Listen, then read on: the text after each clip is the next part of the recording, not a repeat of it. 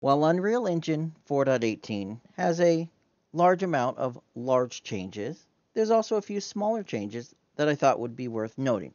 So we're going to go ahead and quickly cover those. One of them is our new default level now actually has additional items in it. So if we go to New Level, click on Default, and then we compare this to 4.17, New Level, you'll notice, hopefully, we have two new items in here, a skylight and a sphere reflection capture. You also may notice we have a darker scene and a lighter scene, and that's because our skylight is, of course, giving us extra light. 4.18 adds these two new features, these two new items, into our new default levels. So if something looks a little weird, this may be why. You might want to consider working with them because the skylight has gone through a lot of changes in 4.18 and is greatly improved. Another smaller one, let's go ahead and grab something like our skylight here. We'll scroll all the way to the top. Yeah, we'll do the player start. There we go. And we'll grab 4.17's player start. And we'll look at this. The detail panel now has extra spacing between each category. If you look, you'll notice at the end of transform, it butts up with the end of beginning of object and then render and such. You have barely any room between each category.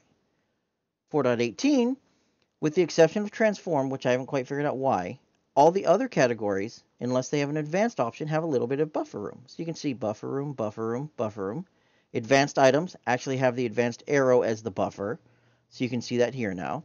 And you can see it's just a small little change, but it's nice because it makes things a little bit clearer and cleaner against each other.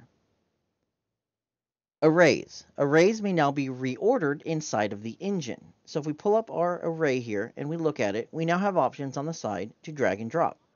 So for example, if I accidentally ordered these in the wrong order, I could just drag and drop and reorder them to any order I want.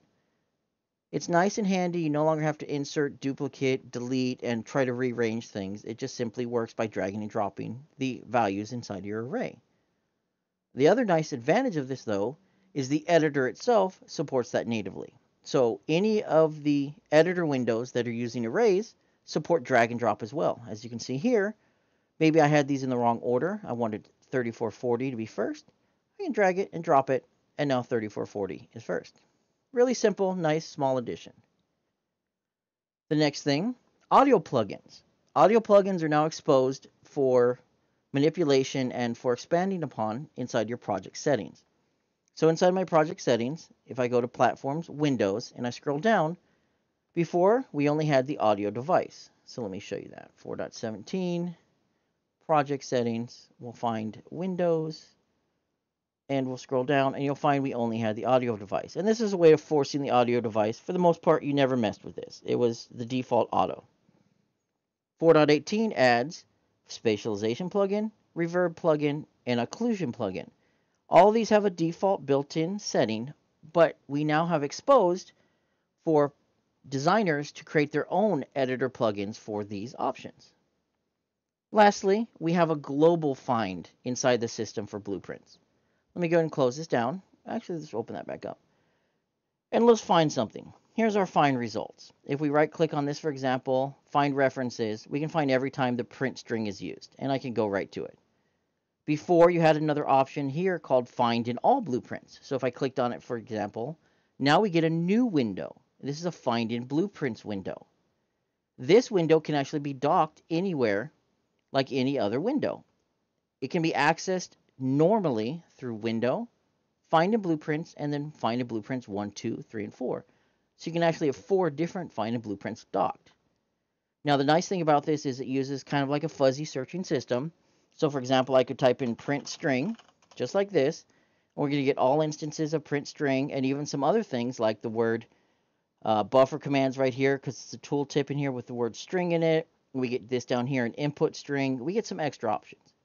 If we want just what we want, we can put quotations around it. We'll get back all the nodes for print string inside all of our blueprints. Maybe we wanted, for example, to get back string like this, but just the word string. Well, we can put a plus in front of it. And that'll say only match exactly this, and you'll see our strings. Maybe, for example, we wanted all the strings. So, for example, select string, toString, and things like this. But, no, you know what? We don't want select string. We want all the other ones. Well, we can minus it. Minus select. string, assuming I spelled it right, which I did not. Select string. And now we'll get all the strings, but minus the select strings.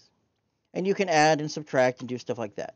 One nifty thing about this, let's go ahead and do the print string again.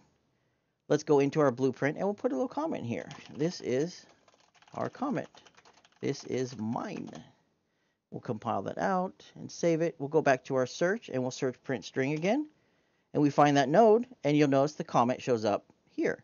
So node comments will show up inside of our search results. So it's nice. It's a really nice small feature added in 4.18 that I figured could use just a minute or two to explain how it works. And that's it. Those are just 5 small little changes in 4.18 that I didn't think were really worthy of their own videos, but were really nice changes that I thought everyone should know about.